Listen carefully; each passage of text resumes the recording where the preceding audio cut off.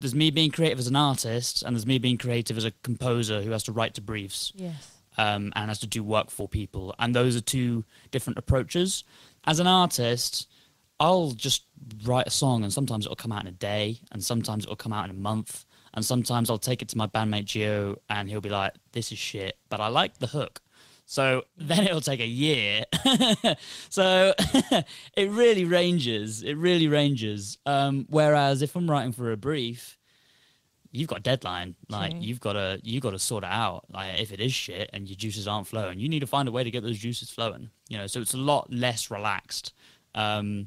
So my approach is different. And I think the answer for that, for anyone who wants to be a composer, is prepare. Make everything as easy as you can, regardless of like what you play. If it's keyboard, if it's drums, if it's guitar, bass, whatever.